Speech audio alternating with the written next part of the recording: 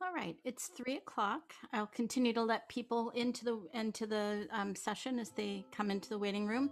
But on behalf of the New York Flute Club, I would just like to welcome everybody who's here this afternoon, and we welcome Professor Leonard Garrison, who, as you can see from the screen, is professor of flute at the University of Idaho. He's a former program chair of the National Flute Association and a past president of the NFA as well. And so we're grateful to have him here today to um, share with us some insights on Telemann's Fantasias. So, with no further ado, Professor Garrison. Thank you so much, Jenny. And it's such an honor. I appreciate this invitation and to present for the New York Flute Club, an organization I've admired for so many years. So thank you so much. And I didn't even have to travel to New York to do this. So basically, today I'm describing my COVID project because all of us have been seeking out more and more repertoire for unaccompanied solo flute, right? Because we can't play with anybody else until we're safely done with this thing. But the 12 Fantasias have held a great obsession for me all my life, and this only increased in the last year.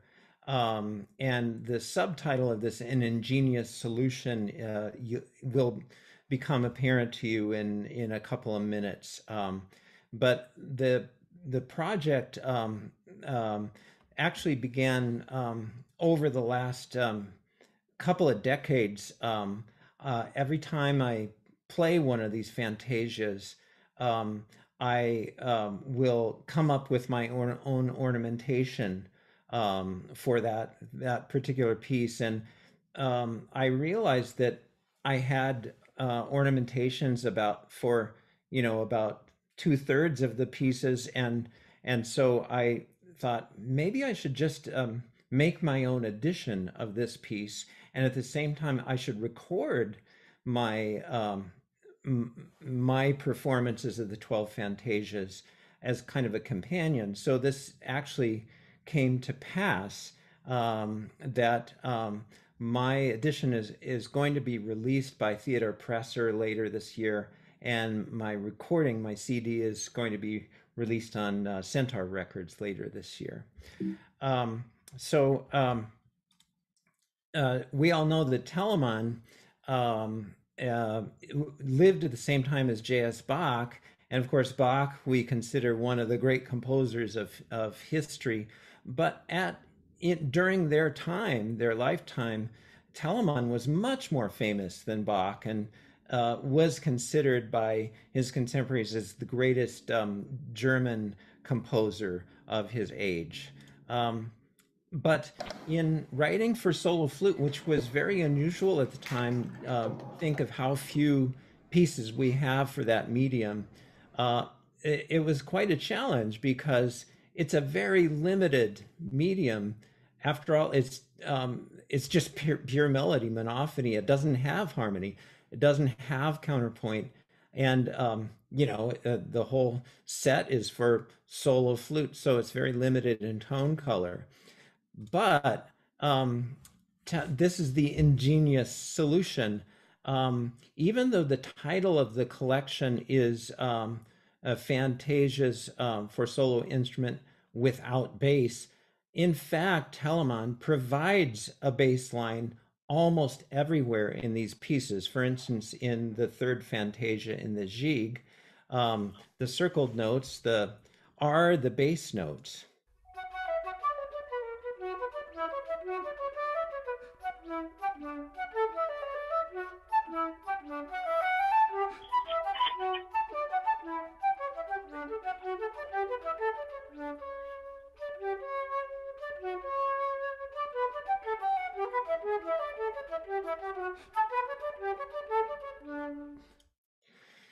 Also, there's throughout the whole set, there's a sense of counterpoint, which is, of course, hard to achieve for a single line medium.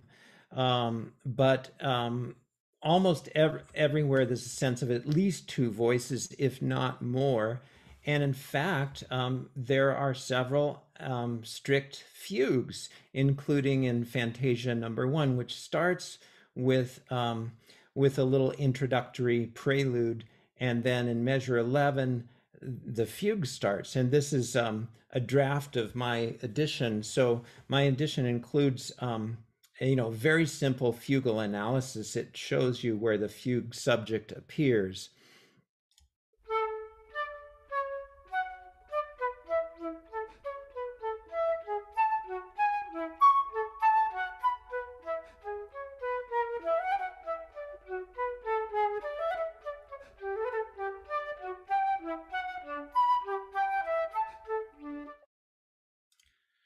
So, also special about this collection is a very systematic exploration of keys.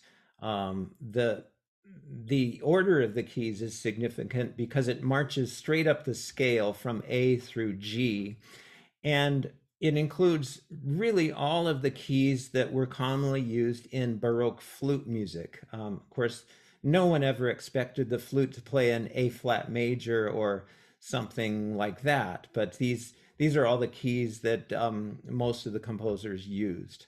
And along with the keys, as we'll see, it allows Telemann to explore the whole range of expression because keys all had their different expressive characteristics. Another special element of the Fantasias is each one of them has at least one dance. Now, none of these dances are actually indicated in the score, but we can easily recognize that some of them are bourrées or canaries or courantes or gavottes or gigues or minuets, passe-pieds, sarabande or tambourin, and so on. We should stop and think, what does he mean by the title? What is a fantasia? Because I believe this has led to a lot of modern players misinterpreting the meaning of this word. So in the 18th century, a piece was called a fantasia when it was a short work with contrapuntal elements. It did not mean just a free form work. So I think, especially in the dance movements and the fugal movements, the call for rubato and so on is rather limited. So it's not a free form piece. In fact, they have very distinct forms. But also significant is that Fantasie in German means imagination, and of course, Telemann is showing a great deal of imagination in these pieces, stretching the form of the solo, the medium of the solo flute.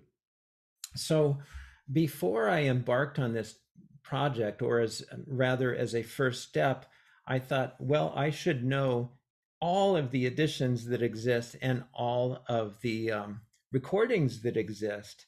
And as you might imagine, there's a huge amount of material.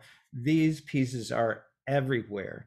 And so you can read my survey of the editions and recordings in the Flutist Quarterly, published by the National Flute Association from its fall issue.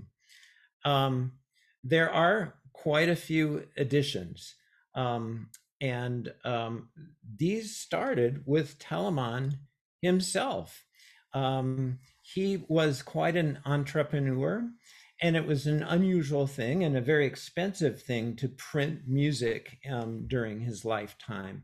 But even though this title page doesn't even have his name on it, and his name is nowhere in this collection, but we know it's by Telemann. Who else could it be by?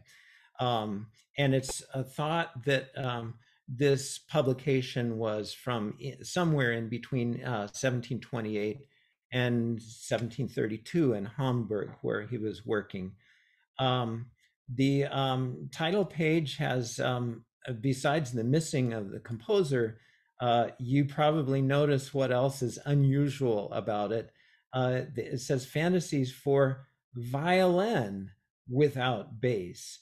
But it is definitely not violin music because there aren't double stops. it is restricted to the range of the Baroque flute. It is restricted to the keys that the Baroque flute plays on. And besides, there's a separate collection of 12 fantasies for violin, specifically for violin by Telemann. So these are flute pieces. Now, Telemann was just embarking on his printing career at that time. And so, in some respects, this publication, there's only one copy extant of this in a library in Europe. Um, well, in some respects, this was not a successful publication. So, most of the Fantasias, well, all of them have multiple movements, up to 4 movements. And each piece he fits on one page. He fits all the movements on one page. So it's very crowded and very kind of smudgy. And the clarity of printing is not so great. So it's amazing to me to think that these pieces were out of circulation from the early 18th century through 1955, because the first modern edition only came out with the Bärenreiter that year. And so even though we've played Bach for over 100 years now on the flute, we've only played these Telemann fantasies for 60, 70 years. And the flute fantasies were part of the Telemann complete edition compiled by Bärenreiter. So I grew up with this edition, and many of my contemporaries also did. And we've always trusted it because, you trust Bärenreiter. But as we'll see, it's not that trustworthy. And the problem is when you buy the flute edition, it doesn't have the kritische Bericht, the preface that will explain the choices they made in notes and rhythms and so forth. So one problem, for instance, of many, I'll just show you a few things. The form of this presto movement from number 4, when you look at Bärenreiter, you say, oh, this is a binary form with 2 repeated sections. So very common in the Baroque. A lot of dance movements were in that form. But if you look at Telemann's original print, the second section does not have an ending repeat. Rather, it has a DS that goes back to the beginning. So the form is not really binary. It is more like ternary, ABA, because you play the first section, then the second, and then you come back and do a dal segno to the beginning. And so it really affects the balance of the piece and your interpretive choices. There are many pitch discrepancies between Bärenreiter and Telemann's original. And by the way, you can download Bärenreiter from IMSLP. The version there is what I've scanned here, and somebody has made various pencil marks on it. So I'm sorry it's not so clean and clear. But an interesting pitch discrepancy is Bärenreiter has in the middle of bar 5 a G sharp, which somebody has crossed out. And because there's a G natural in the original print. Now, let me play, I think this is Rampal. This is what the G sharp sounds like.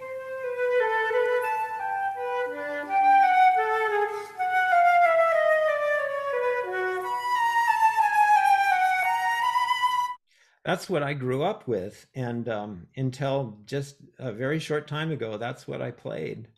But now this measure is broken up in Telemann's original so that G is at the beginning of the second line, and the sharp in front of the G is not a G sharp, but that's this is the way a single sharp in the key signature was usually displayed at the time. The F sharp is duplicated on the top line and the bottom space, so it's a G natural. And here's Rachel Brown playing the same piece, and it shows you the G natural is less, it's more of a surprise, but it does make sense, and she's really emphasizing that note.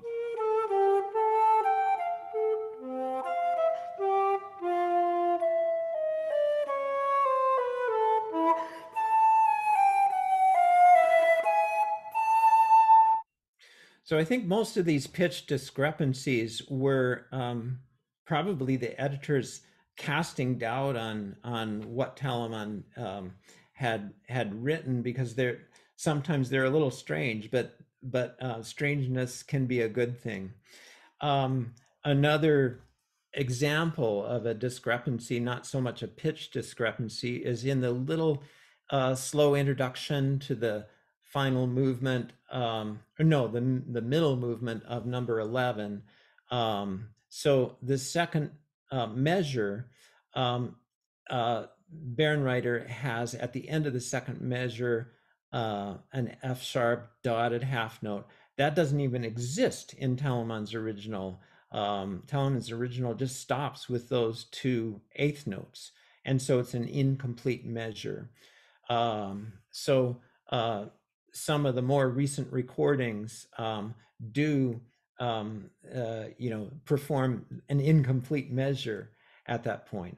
And there are many other discrepancies of pitch. I won't go over every one, but just so that the main point is not to trust Bärenreiter all that much.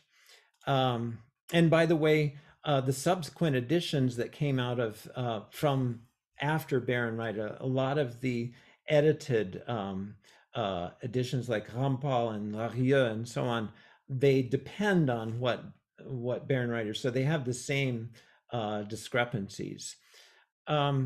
So another interesting, I will play this one for you.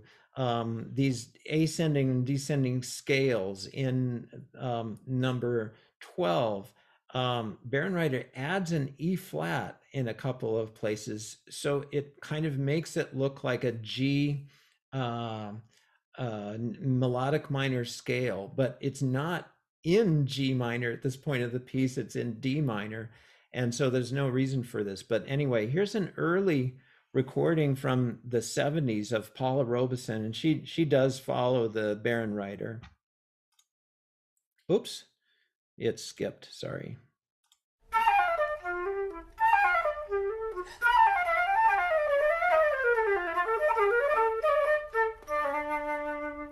Now here's a recording with Ashley Solomon. He's a British Baroque flutist, and he does not play the E flat.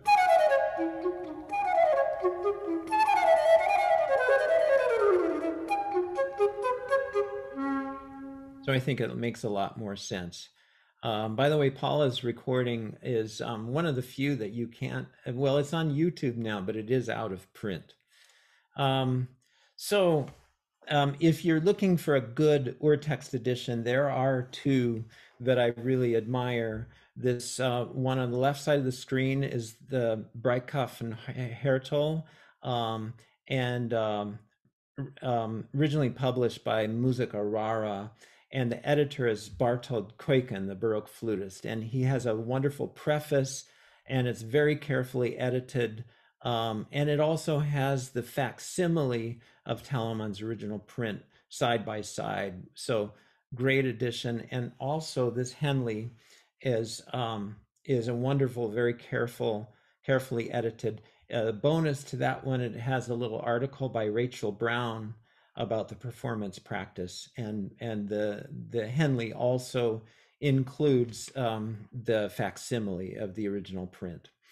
So now we come to my edition. Why do we need another edition? This is not a urtext, although it's very faithful to the original. It's what I call a teaching edition. So it does include all of my ornamentation written out, and it has an extensive preface with performance notes and historical background. I do include a facsimile of the original print, and as you saw, this simple fugal analysis, and what I consider tasteful articulation and dynamics A lot of the older edited editions have slurs that one probably wouldn't do if one really understood Baroque principles. And then, metronome indications, which of course Telemann didn't have. But I do retain all of Telemann's original markings. I don't change any of his slurs and so on. Now we come to the recordings, which are kind of based on editions, and there's a huge amount of material here. There are over 50 complete sets. The earliest recording, and again, this is amazing considering that we have so many of them now, was only in 1971 with the great French flutist Maxence Larieux.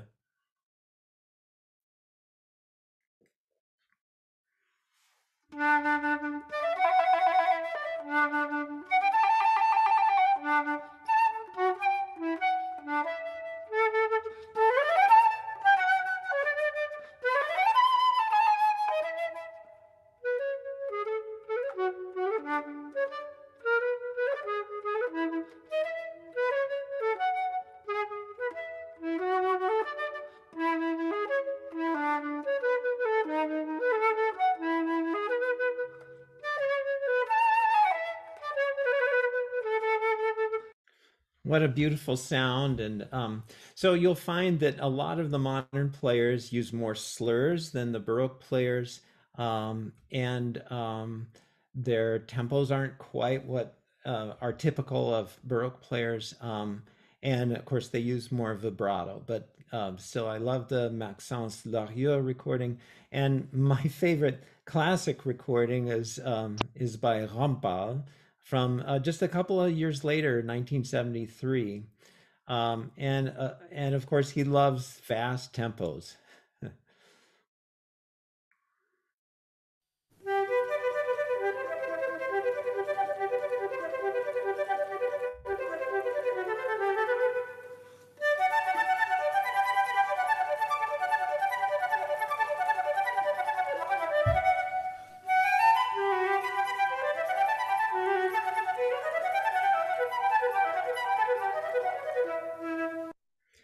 So there are many, many recordings on modern flute, but the modern flutist who I think captures a kind of a typical Baroque sound the best, and is also very conscientious of Baroque performance practice, and has a very discreet use of vibrato and also kind of inner freedom within the beat, is that of Emmanuel Pahud.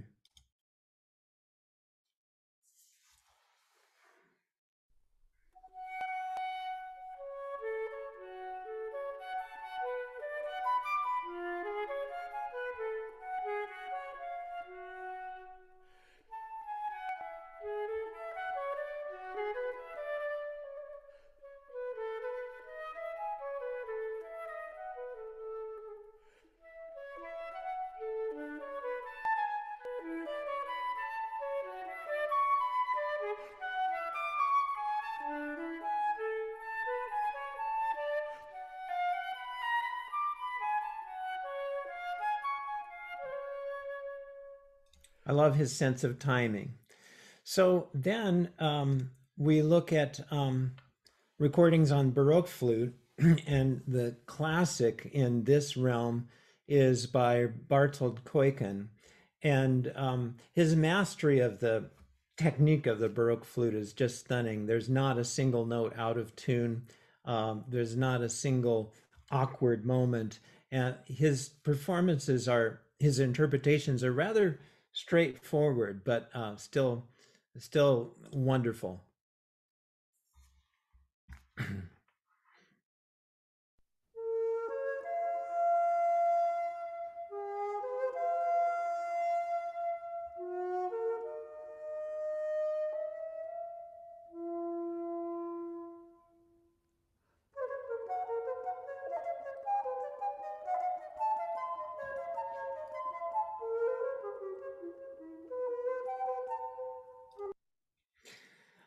One of my favorites in the Baroque flute realm is by Jed Wentz, the American flutist who lives in the Low Countries. And he takes a lot more chances than anybody else, I think. Surprises at every turn. He'll stretch notes that you don't expect to be stretched. He'll take tempos that you don't expect. It's just a delightful collection.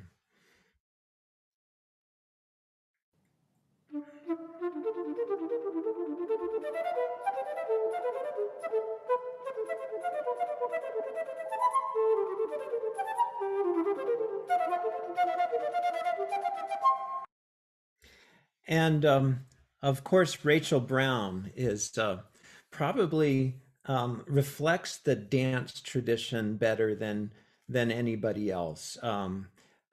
So, um, and her playing sometimes surprises me because, as we'll talk about in a minute when we explore the various dances, the dances have social implications. Some of their aristocratic dances, some of their country dances, and so she gets pretty gritty on some of these country dances.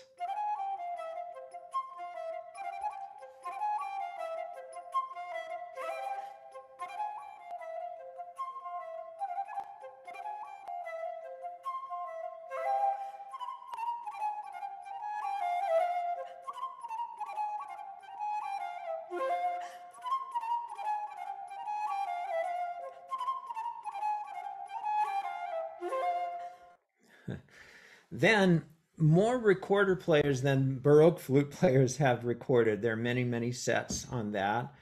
Probably the most interesting and unusual is that by Maria di Martini. And this is not for purists. She takes the Telemann 12 Fantasias only as a starting point and plays around with them.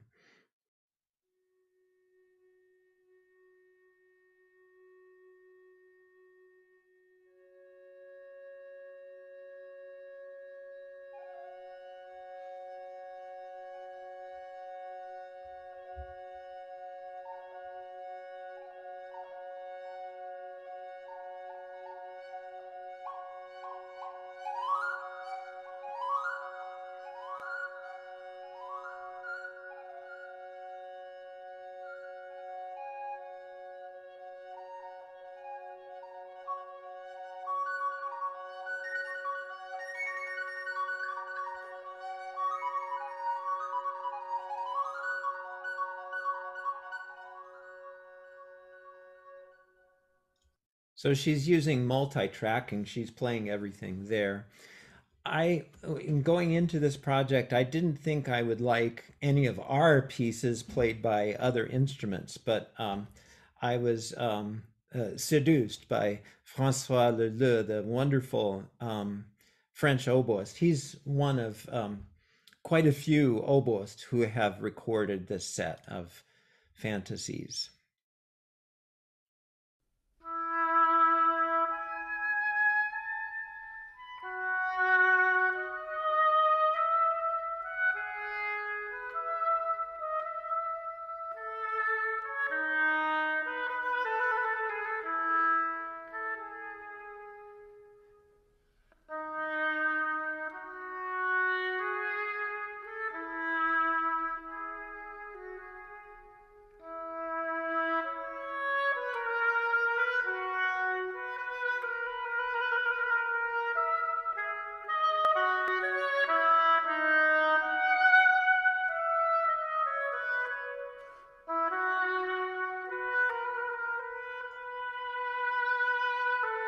Gorgeous, shapely phrasing. Of course, these pieces are often played on any number of instruments in their recordings. We won't get into that.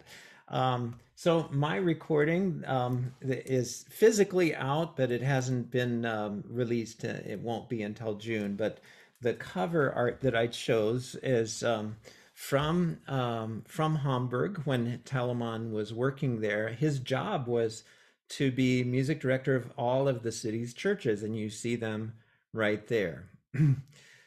So let's spend a few minutes talking about performance practice, and then there'll be time for a dialogue with you. I'd be glad to answer any questions you might have. So, probably first and foremost is this idea of extempore ornamentation, as Quantz calls it. He writes a chapter on this idea of adding ornaments to what is on the printed page. And this was always expected in slow movements or in any kind of repetition. So, for instance, your binary form, when you have both halves of a dance repeated, that would be expected to have some kind of ornamentation. But Quantz has a warning about such ornaments. He says they should be used like seasoning in a meal.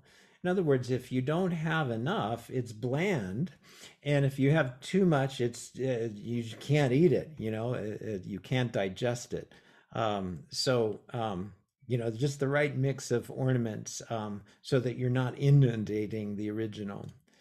And what better model than Telemann's well-known 12 methodische Sonaten, or methodical sonatas. Now, this is the original print that Telemann himself did a few years later than the Fantasias. So you can see how he progressed as a printer. This is much clearer and a better print. But the way it's organized, and I'm sure many of you know this collection, is there are three lines, and the bottom line is the basso continuo. The top line is the simple flute part, and the middle line is the ornamented flute part. So we can all steal from Telemann and borrow his ideas and learn from him. And so here's an example of my ornamentation and how I present it in this edition. So this is a binary form piece, and so I write out the repeat, and the second time through shows the ornamentation. So, and this is my recording.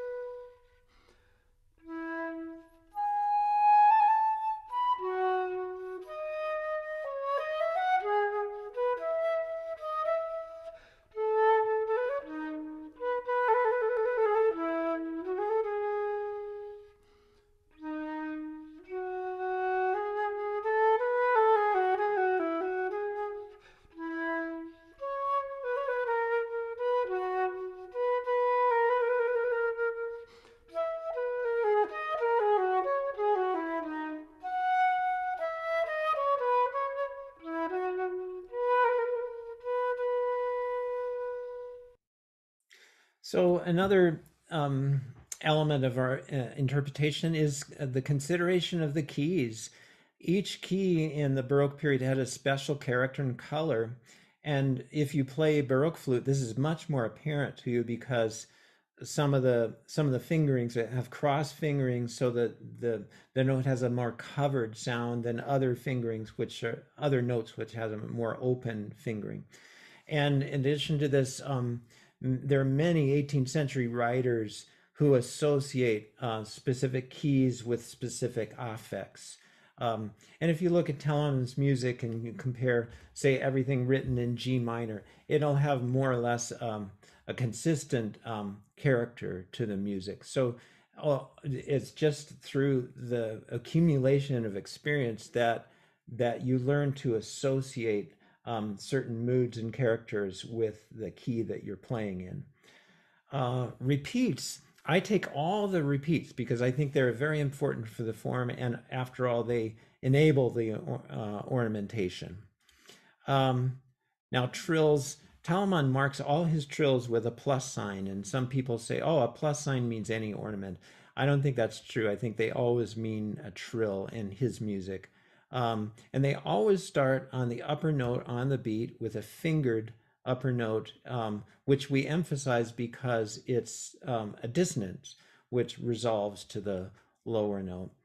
And subtlety about the performance of trills. They don't have to trill into the last possible moment, but they can settle in on the main note about halfway through the main note. And at cadences following quants and also CP Bach, we can add a termination to the trill, a turn at the end of the trill. I wanted to point out a special case in the Fantasias, which is kind of a pet peeve of mine. And it's in the first, towards the end of the first movement of the first Fantasia. There's this trill, and this is Telemann's original print, on a C sharp. It's preceded by a low D sharp. Now, we're playing in A major, and this passage is actually in A major. And a lot of modern players start the trill on a D sharp. They play a whole step trill. It just drives me crazy. I think that confuses the key. And so, like many of the Baroque players, I play a D natural in that case.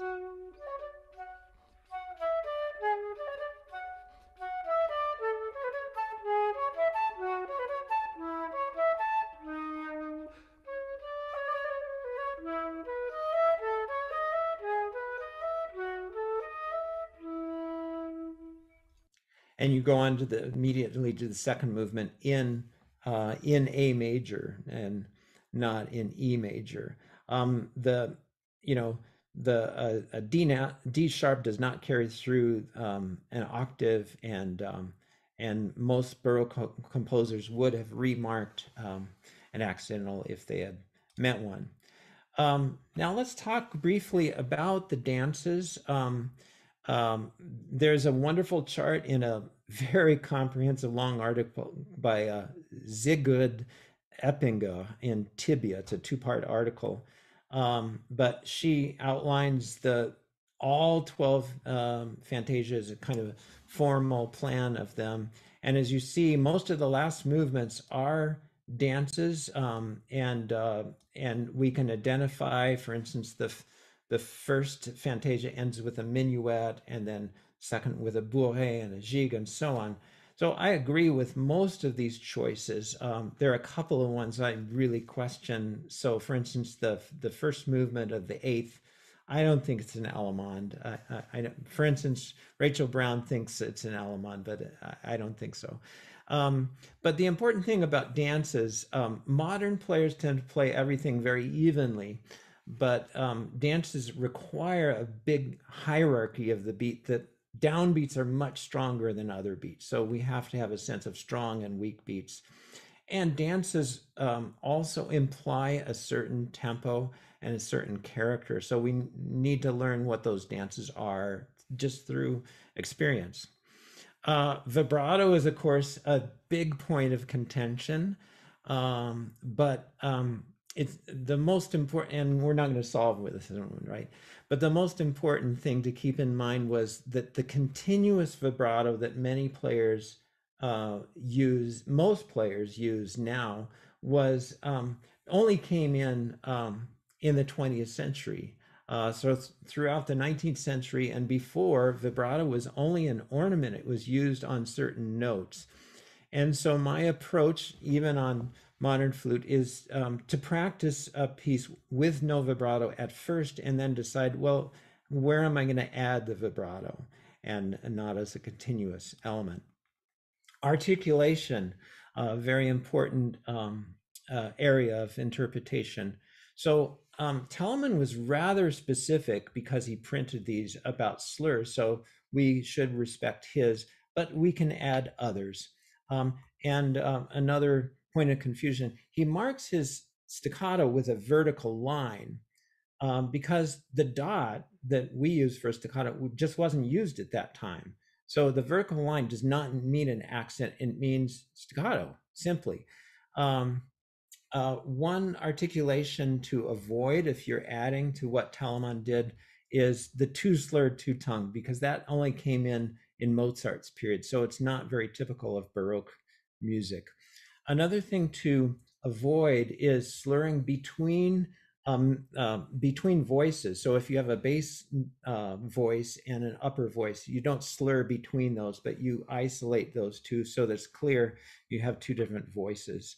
Um, and then beyond that, Baroque players are really good about varying their type of tonguing. So there's not just slurring and tonguing, but there are many different subtleties of tonguing. Um, and in fact, you can follow Quantz.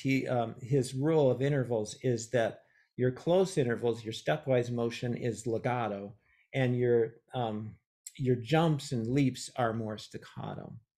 Now, in terms of double tonguing, uh, Quantz's syllables were diddle. I find that hard to do on the modern flute. So I say da da da da da da da da, but I try to get the sound of the diddle, the more liquid, flowing, and light and smooth sung. So I'm definitely not saying tucka. Um, Now, phrasing and dynamics. I plan every breath meticulously. In fact, these are all notated in my edition, and so I don't leave anything to chance. Um, Most flutists tend to start shaping their phrases according to contour, which is nice, going up and making crescendo, going down, make a diminuendo. But there are other things to consider, especially in Baroque music. Meter, as we've seen, the downbeat is much stronger than the other beats. So that doesn't always coincide with the contour. Yeah. Harmony is something flutists don't often pay attention to. Sorry about that, skipped. Know what harmony is implied and bring out those notes. Sometimes that's more important than contour.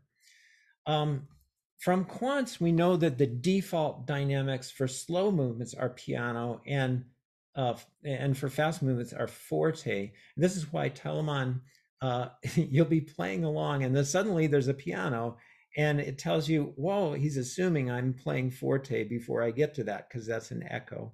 It doesn't mean we always play those dynamics in those movements, but that is kind of where we start out in our planning. Anyway, I did want to leave time for this dialogue and questions, and I know we have a few minutes left, so I would be really interested in your thoughts and so on. So you can unmute and unscreen yourselves if you do have a question, or you can put something in the chat too. I'll monitor that. Thank you, Sharon. It's good to hear from you. Wow. Yeah, ditto.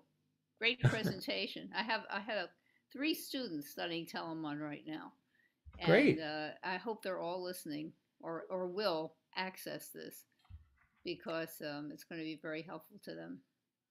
Well, as I started by saying, it's my COVID project, so most of my students are playing unaccompanied pieces, so it's timely. I have a question. Yes. First of all, I'd like to second that. What a great presentation. My question is a little bit tangential because I've done a fair amount of research looking at treatises from the 18th century and so forth. And while it's very clear that in Italian-style Baroque music, you're expected to do florid ornamentation, I haven't found clear evidence in these treatises that they expected ornamentation or additional ornamentation in the repeats and fast movements. I do it to the extent that it seems tasteful. It seems like a normal thing to do, but have you seen specific calls to add ornamentation in the repeats of fast movement? And if so, in which treatises have you seen? Yeah, I haven't seen it. You are correct that way. I haven't seen it specifically in treatises so much, but there's a very interesting collection by C.P. Bach a keyboard collection called Sonaten mit veränderten Reprisen, sonatas with varied reprises. And if you look at these pieces, it's exactly what he does in the fast movements, in the dance movements. So that's my license. But just as a general philosophical principle, why are there repeats? Well, yeah, you need the very something. But that's really great. I need to have a look at that music. Yeah. So that's how many sonatas with varied repeats? Gee, I forget. I think there are 12. I'll look for it. Yeah. Thanks very much. There are 2 volumes. It's C.P. Bach sonatas with varied reprises. Yeah. Great. Thank you. Thank you. Let's see. So Catherine, I had a note question in number 5, measure 35 in the second movement.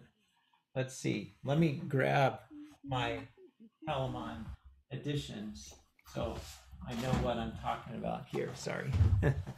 Number 5. And then number 5 is the C major, of course.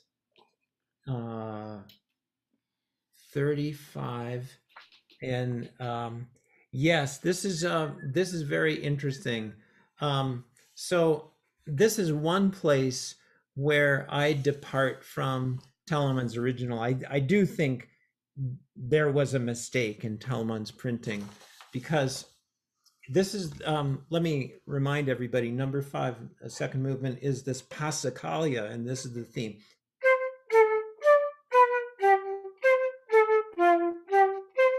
And then the theme repeats over and over again in various keys.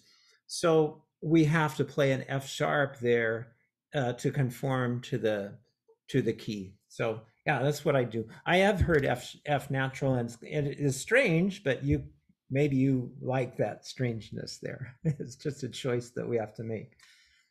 Thanks for that question. It's a great one, Catherine. Okay, anybody else?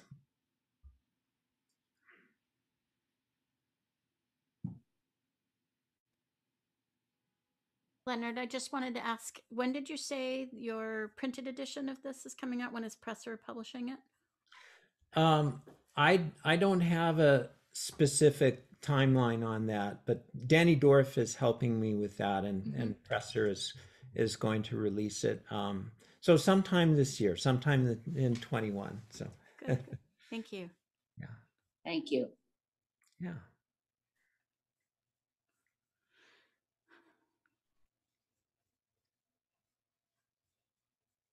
Great seeing you. Yeah, great seeing. Great presentation. Thank you. Very helpful. Indeed. Thank you very much. Well, this is something that will never die, because there are so many different things you can do with Telemann. And by the way, in writing down my ornamentations, I don't mean to freeze them. Students could play exactly what I've given, right? But I invite everyone to do their own thing, and just use that as a model. So, yeah. All right. So, well, thanks for everything. I'll stay on the line if you need to go and do anything, but I'd be glad to answer any other questions, or just see who's here and say hi. And thanks again. I just it's been such an honor for me to do this. Thank you. Yeah.